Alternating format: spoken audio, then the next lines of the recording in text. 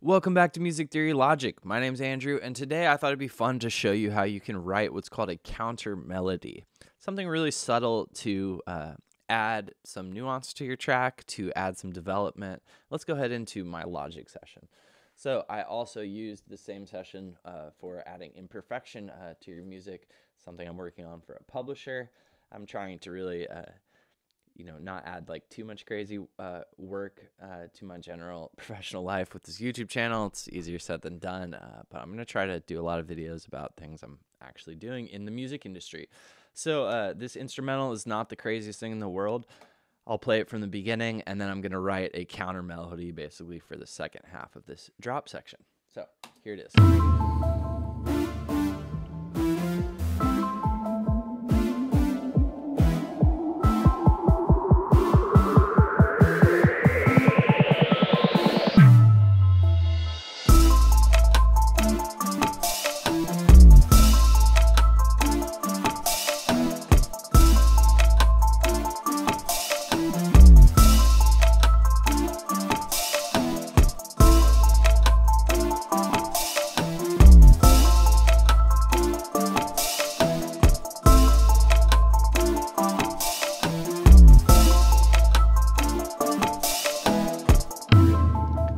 All right, so hopefully you enjoyed that enough to keep watching again. Even if you don't like the style or the music, you can apply this to whatever kind of music you make.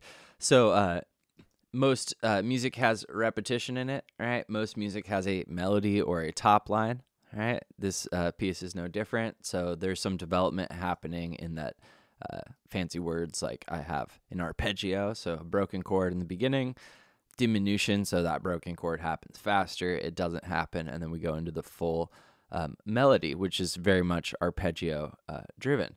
Now you can see if you just look at this that this melody is going from high to low and then back down. All right, so the word counter typically means opposite, right? So that line was going down. Our counter melody, we're going to go up. And again, this isn't going to be something you hear really hot in the mix, but it's going to be something that adds a lot to the music. So let's play this section. Now, I want to keep this really simple. I'm doing an A minor arpeggio on the main melody. So it's like E, C, A, E, and then up to C, A, E, A, and then to D. All right. I'm going to try to write a melody like that. So I've got this flute by Arturia. I'll do just some steady quarter notes. So A, C, E, D. Let's hear that.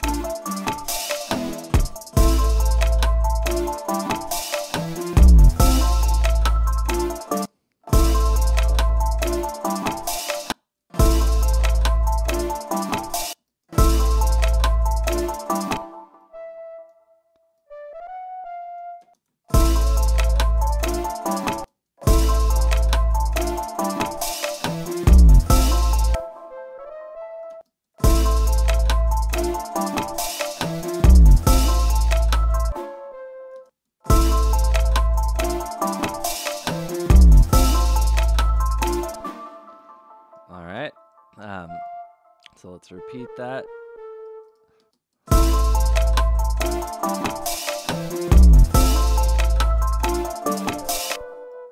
don't really like the C there.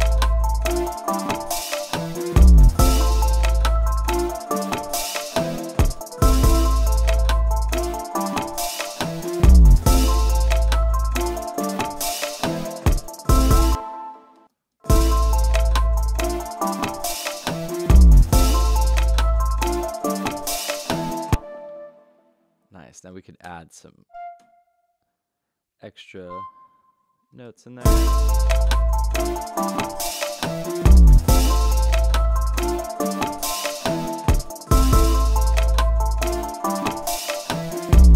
All right.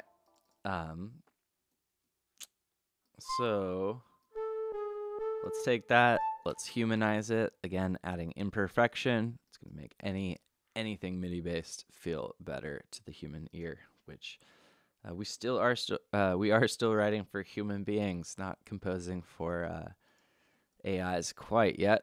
Although I imagine In the future, there will be some sort of AI that is picking music for Spotify playlists. However, that AI will probably be picking music that human beings find that sound good. So they'll still be looking for some imperfection from the playing. Let's hear this in context. So here we go.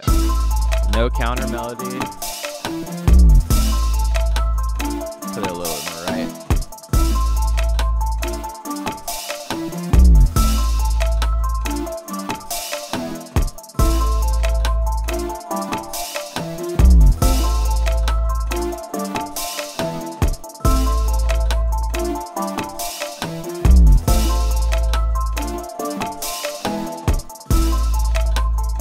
Nice. Now that's a pretty active counter melody. Another thing you could do that's definitely going to work is doing like an A minor arpeggio, going up on quarter notes, like fully.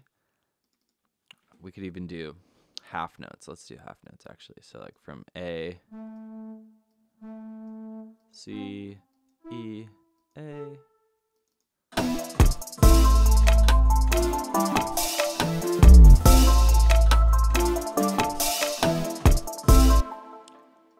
Complete that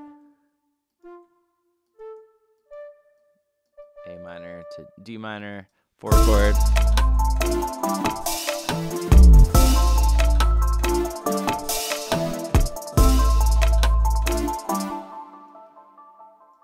So that's an even simpler one. Again, counter melody sounds complicated, but it's literally just an additional melody. You can create a lot of cool harmonies and textures by doing sort of opposite things. That's what a lot of composers that were using counterpoint compositional techniques were doing. So hopefully that helps. Again, you don't need to make it super complicated, but adding any element is going to break up the monotony of having the same thing repeating the whole time. Hopefully you found that helpful. If you found that helpful, you would help me out a ton by subscribing to the channel. Once again, my name's Andrew. This is Music Theory Logic. Hope you enjoyed it, and I'll see you next time. Cheers.